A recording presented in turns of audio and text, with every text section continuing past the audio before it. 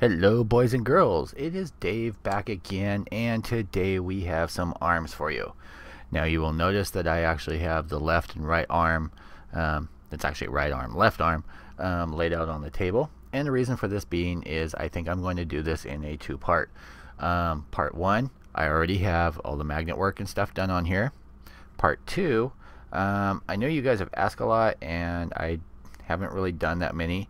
What I'm going to do is I'm going to show you exactly what I did to lay out my magnets and everything on this side to this side. So, but the first part, you know, for those that are interested and just want to see how the arm goes together, we'll do this. For those that are interested on how I do my magnet placement and everything, stick around for part two, which will be for the left side. So starting out, let me show you the instructions. Alright, so laying out here are your instructions for your arms. Now these are showing for your hands. The only thing that I haven't done is I haven't done magnets for inside the wrist and for the hands. That's the only thing that I haven't done yet. This is also showing you for the right hand, doing the optional gun hand or the optional closed hand. Closed hand. Okay, so let me see here. I'm hoping everything's in focus here. I'm hoping. Let me turn off some of this crap. There. Okay. So starting off with, now some of the parts for the shoulders, which will be one of these, I don't have any magnets in because they'll just be glued in the long run. And I know someone recorded this. Oh wait, I already am. That would just be a waste of magnets. Seeing how I've already dumped, I don't know, about 75 magnets into this so far. Okay, so these two pieces go together. This is your top side, your bottom. Got nice piping detail. And it will go down in there a little bit further. I'm just not shoving it down in there far enough yet. Next up, we have,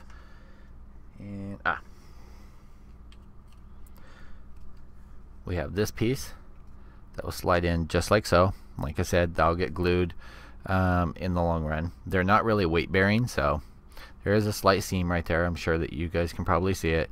That'll just get sanded down.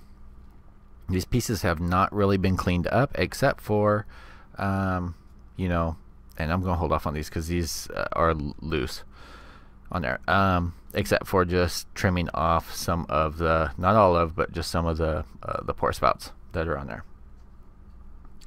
Let's see here. Next up for that, I have to look at the instructions. Look at the instructions. Yes, I was watching Lego movie earlier, so sue me. Okay, so this piece will go in just like so, and then this piece will go in just like so. You can already see the first magnets. Alright, so this is the socket that will go into the shoulder. There are these pieces which I have not put in yet. They're just little piston cylinders that will end up getting glued on there like that. I haven't put them on yet, so just bear that in mind.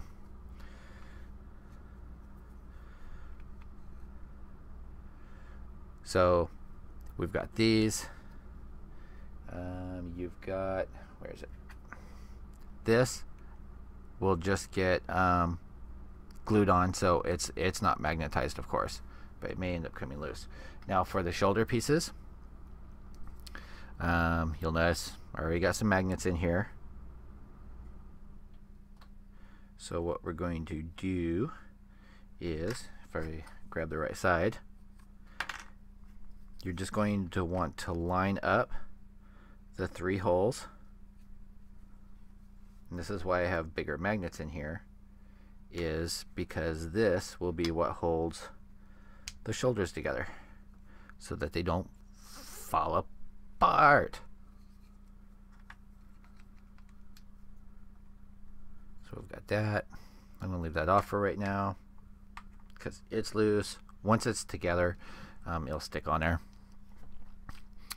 You have your outer shell for these. And these are just going to basically just kind of stick on there. There's no magnets.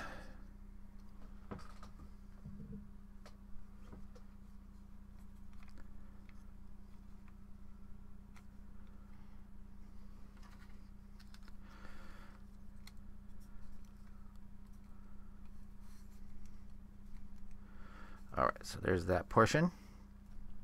Now for our next, we're going to have this one. You'll see that it's keyed here. So you just line up the key. There it goes. Next up, we have the elbow portion. You do want to make sure and get these correct as far as right and left, because they are kind of curved, as you can see. Next, we'll have the elbow piece, which will go in just like so. We have magnets here, here, here. Inside, there is no shortage. No shortage. Let me see, where were we? This piece will go in. Now these do not have magnets, though they do fit very well in the slots, just as is. Next up, we have this piece, which will just slip over. One small magnet just to hold it in place. And then next we have that, which will also secure and hold it into place. For here,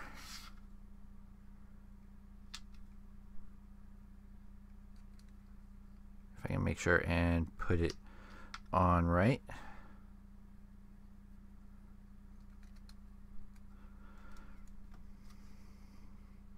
Just small magnets to hold those pieces into place. So you're going to get some nice separation when you do go to paint.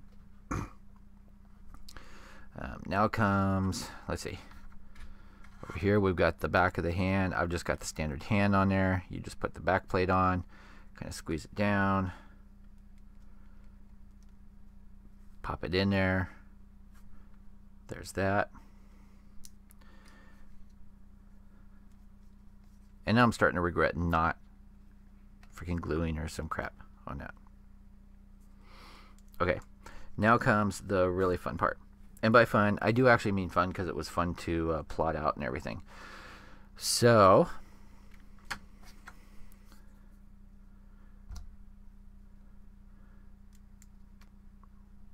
we've got that magnet there, magnet there.